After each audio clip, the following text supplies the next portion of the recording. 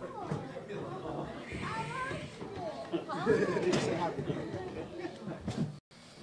a lot of people here. I wonder what even not scary. It's not scary. All right, on your best behavior, okay? Here, hold that keys. This is Delilah. Delilah Ray Dawkins. This is the Dolphins baby. If y'all know that story, but don't worry about it. 2019. 2019. That was amazing. How you guys doing? Y'all gonna talk to us or what? Just tell us how big of a win was this today? You know, with everything that we have gone through as teammates and as players and as fathers, this was a huge week. So I usually like sugarcoat it and I say, oh, it's just another win, but this one was extremely special. It was extremely special coming into it. We understood that we had to just get the job done, and we're blessed. 3M was with us, and it's a huge win.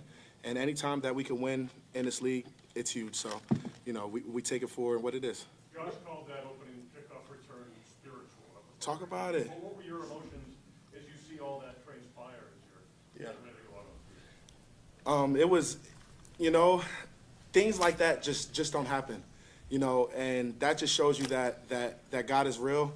And for that to start that game and like that, we were all like, all right, something is scarily weird, but it's a strong energy, and this team is just full of love. And you know, from the angels like that have been watching us, and D-Ham's spirit, and all of those prayers, like it just seems like it's just overflowing to each and every one of us. And it was a special moment, and he did it twice. So you know, it's a unique thing, but you know, I'm glad that you noticed it and are aware of it, because God is real. Mitch, your thoughts? Come here. I mean, not only just as a football perspective, you go out and then you have this kind of shock that to the system like that. It was such a tone setter.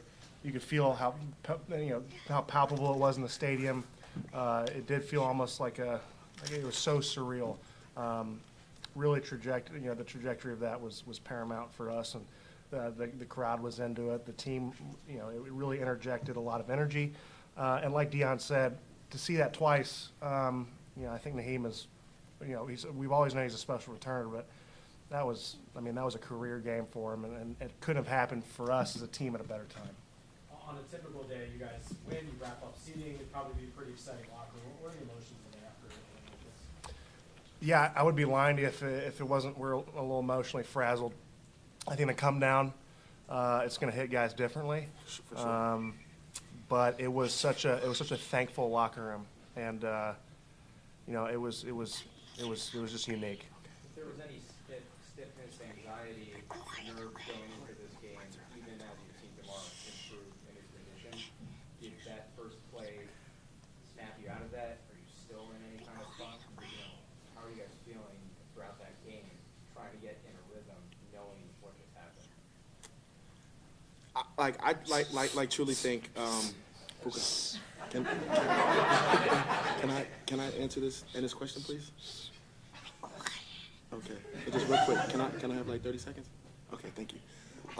I think that with being a professional athlete, like you learn how to adapt to your situation, and you learn how to, you know, build the pieces of your environment to make the player and to make the individual. And when, you know, drastic things happen, you just have to kind of take it for what it is and just try to adapt the best scenario. And the emotions fly. The emotions go up and down. I got you, baby. I promise, okay? And it just goes. But, you know, like when you have great teammates and you have guys that you can lean on, it just makes everything easier. And like guys like Mitch and our entire like locker room, like we have guys that we could just lean on and depend on that can just keep us up. And it's showing. And the world sees it, and we see it from a closer in-house view. Mitch, how did Smoke and Josh connection shift them around at that point in time of the game? Yeah, I think the cool thing was we had some explosive plays. First of all, you can see a guy like Smoke come back. You know, he was such a presence in the locker room for so many years, and then come back, and it's just kind of seamlessly integrated back into his role, and it was just really cool. When you have those explosive plays as an offense, it really, I mean, it's just such a tone setter, and the emotions run so high.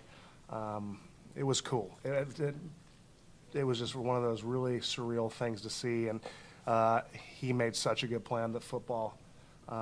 Josh put it right in front of him, and Smoke did what Smoke does, and just just really took off. And you knew by the time the ball was there that there was no doubt that he was going to make that play, and we were happy to get off the field. Mitch, you guys have been on this emotional roller coaster really all season, highs and lows, probably no more so than this week. But now that the playoffs are here, how prepared do you feel to get a good week of preparation? And not to say at all that you're forgetting about tomorrow, but to try to really block almost everything out and get ready for the postseason. Yeah, we know that the postseason amplifies everything, emotions, just kind of how you prepare throughout the week. Like you said, I don't think this is one of those things that it's a snap of the fingers you forget. It's not fair to anyone's. It's not fair to DeMar and or us for that matter to think that we can just kind of flip a switch and be okay from it. I just kudos to the guys for really handling this as well as they possibly could. There was no script written for us. We just kind of were figuring it out on the fly, and I thought guys did an admirable job, picked up guys. I know Dion picked me up a few times throughout this game, just kind of checking on me and vice versa. So, we'll really lean into somewhat of a normal week in regards to preparation and come out and really kind of put our best foot forward against a really good team. Was that like the end after the deal down, you guys were all in huddle and kind of orchestrated, is that plan? You're looking at the guy orchestrated right here. Yeah, I appreciate it, Mitch. Yeah. It just comes to a point where like you just want to just give credit for, or give credit to what you have to give and credit to, and this world is filled with so much energy.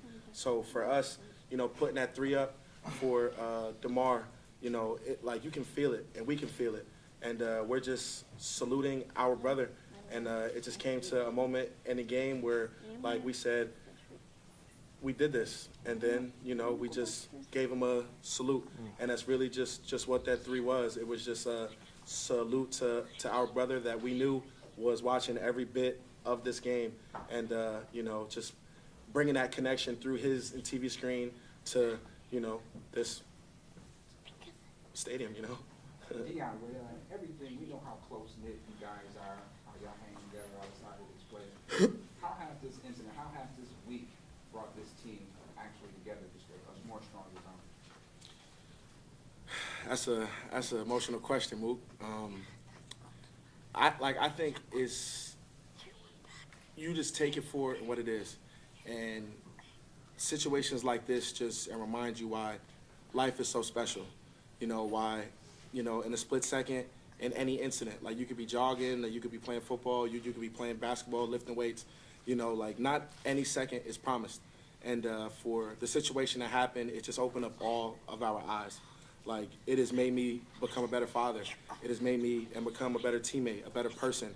To really just understand that you got to take life for what it is, but you have to make every moment the best that you could possibly make it. Like, we're all in here together, and we can't take this for granted.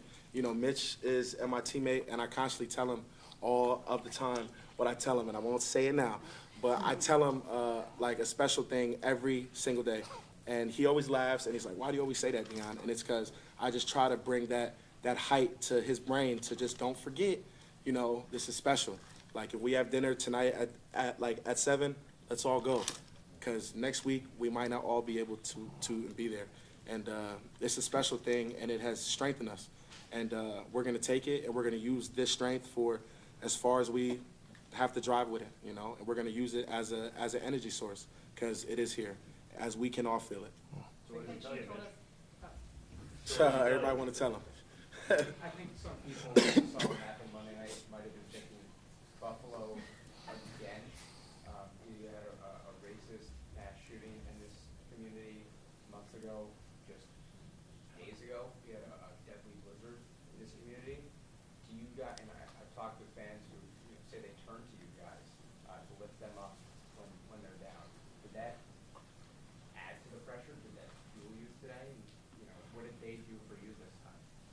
Yeah, like I said before, on that opening return, you give a look to the crowd, and it was just different. And yeah, I think you brought up something about this community, just this resiliency. I've never seen anything quite like it in a span of 8 to 10 months. Just you know, from one thing to another, and then as a team, I don't know if we feel like we're someone to look up to, but we're here to give support when we need to, and just do our job. And hopefully, doing that is, you know, it gives you an escape in any way. I think that's one thing that we lose sometimes, is that, like Dion said, not every day is promised in this league or in life in general. And the opportunities that we're able, you know, to play this game and to continue into January, it's not lost upon us as a team. And it's just, you know, I've always felt this has been the best place for me in Buffalo, and this community has just been, I think, just remarkable through all of this. And but I don't expect anything different, you know. You don't want to take them for granted, because they're always just so top notch. But you know, this whole season, it's just been kind of a doubling down on that. Mitch, you used the word Last one. You used the word unscripted a bunch of times today last week. If someone told you what was going to happen on the opening kickoff, kind of felt like that was scripted. Would you have ever believed that even this morning? You'd like to, and yeah, that's a great question. You like to envision every game starting off like that, and, but it's been great. And I just want to say thank you to Delilah for joining us. She's been top notch and just been helpful, and just like this, it's just great to have family around. I think you know, everyone can attest to that, and it's just like this has been a light to our press conference. So thank you, Delilah, for joining us. You've been so good. She's 3. Yep. Miami in 2019, Dion gets a call, probably in 9, 10 o'clock before that Saturday we're down there. Mm-hmm. We see him, we go to bed, we wake up, and we found out that not only between that, he had gotten a plane, gotten up here at 1 or 2 in the morning, shared this moment with him and his gal, introduced her to the world, and then came back at 9 o'clock and played a game. And that was, I don't know if that was public knowledge, but that was one of the coolest things I've ever seen. That's about right. And look at her now. Grown. Appreciate you guys. Thank you very much. Sorry.